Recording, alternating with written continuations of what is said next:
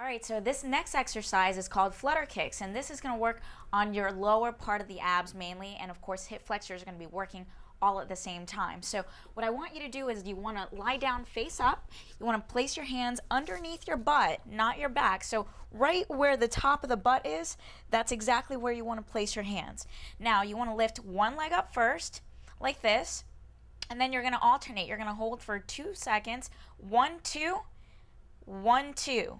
So this is really going to work the lower part of the abs, and when you do this, definitely concentrate on using those lower ab muscles, because if not, you're definitely going to be using a lot of legs. So definitely focus on that and move back and forth. You got it.